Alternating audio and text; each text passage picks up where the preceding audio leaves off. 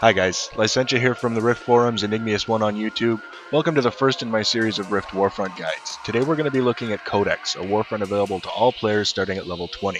We've got a lot of information to cover, so let's get started.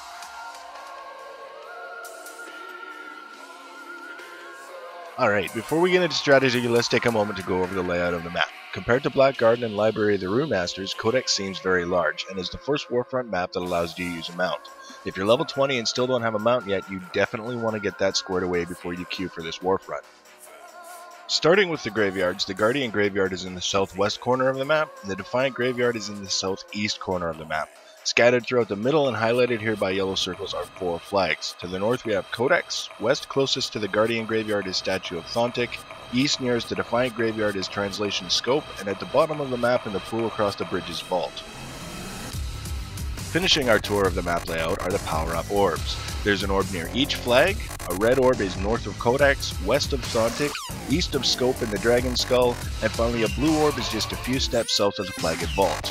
Red power-up orbs increase your attack power and spell power for 2 minutes, and the blue orbs increase your run speed for approximately 10 to 15 seconds. Just before we head into the strategy section, let's talk about points. Every 5 seconds, your team will earn points based on the flags they control. Codex is worth 5 points, the other 3 flags are worth 3 points each.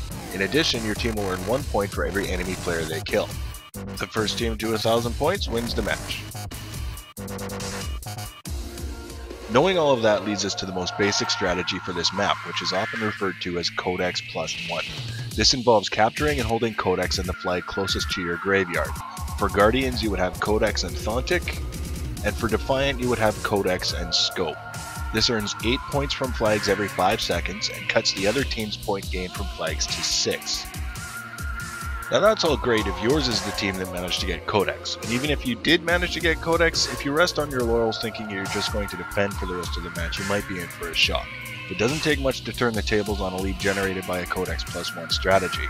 What we need is a plan to fall back on if we can't get Codex, and it would be nice if we had a plan to put in motion to help secure victory even if we do get Codex. To illustrate that plan, we're going to get rid of the maps and icons and jump directly into a match in progress. Here we are in a match as a Guardian where the Defiant have executed the Codex +1 approach. They have Codex and Scope, we have Statue and Vault. I know Guardians have been pushing on Codex since the beginning of the match to no avail, so let's put Plan B into action. Riding over the land bridge, I see a teammate ahead of me on their way to assault Scope. Our goal now is not necessarily to capture and hold Scope for the rest of the match, but by assaulting it and waiting to make sure the Defiant don't immediately retake it, we are doing what is sometimes called pressuring or pushing on the node.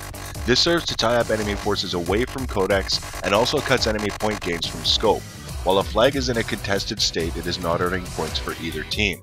This means that while Scope is contested, Guardians are earning 6 points from 2 flags, and Defiant are earning 5 points from Codex.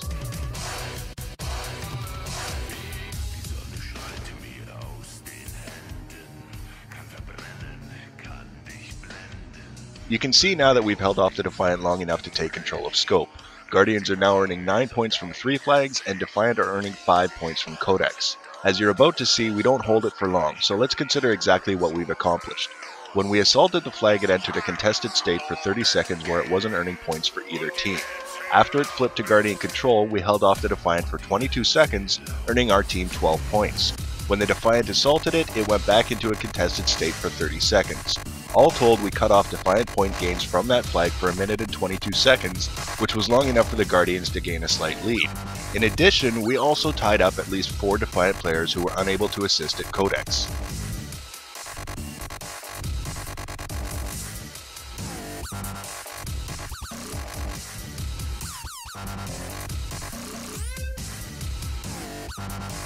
The Defiant have responded to our obnoxious behavior by moving over and assaulting Vault, so I'm going to go over and see if I can't do something about that.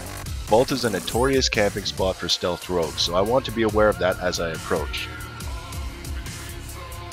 I have a teammate arriving ahead of me, which is good news, and our team also just assaulted Codex, which is even better news.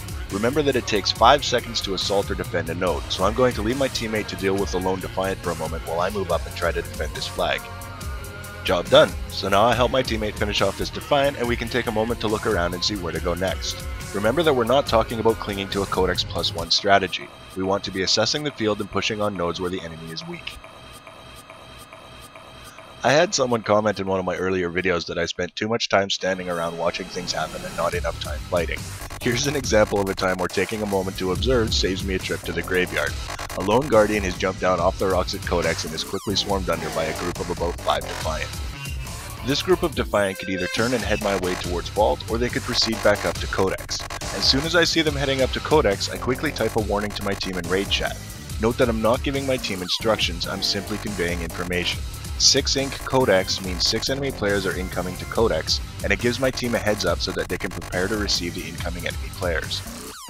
Taking the time to assess the situation has also allowed me to see the 3 Defiant players currently on their way to us at Vault, and I can also see 2 Guardian players heading up the land bridge toward us as well. Note that I'm not here defending Vault because it's more important than Codex. I'm defending Vault because this is where I happen to be.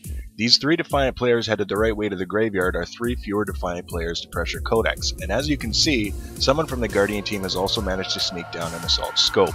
When one team controls all 4 flags, it is referred to as a 4-cap, and it can be a very difficult thing for the other team to recover from.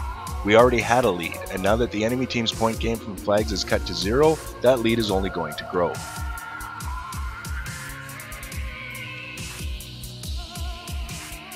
I've skipped about a minute forward into the match and I'm arriving at Codex for the first time since the match started. I see one Defiant player surrounded by a number of friendly players, so I'm going to help finish him off and then take a look at what's going on elsewhere on the map. A quick glance at both Thontic and Scope shows a large number of Defiant pushing on Thontic, and Scope is pretty much undefended. Remember that the goal here is to win the match, not chase red names. They take Thontic, we take Scope.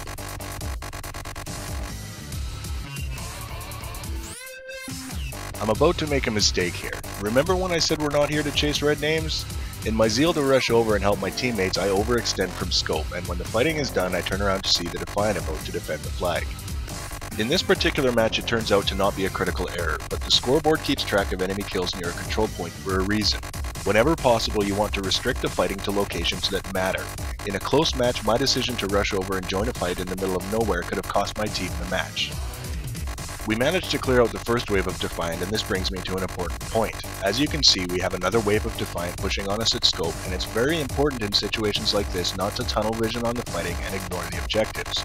I saw an opportunity during a break in the action to assault the flag, so I took it. I've seen countless situations where people had an opportunity to assault or defend a flag, and they chose instead to carry on fighting, and that can prove very costly. The remainder of this match played out with all flags changing hands repeatedly. By continuing to focus on hitting the enemy where they were weakest, we managed to preserve the lead we established early in the match. This strategy is ideally suited to those situations where gaining and keeping control of Codex is proving difficult. This could be because the other team's composition is better suited to defending Codex than yours, or because your team is just getting outplayed. The idea here is not to go out of your way to avoid fights, but to pick your battles intelligently. There's still plenty of opportunity for fighting with this more dynamic strategy, but remember that daily quests and the bonuses for winning the match don't say anything about damage done or killing blows.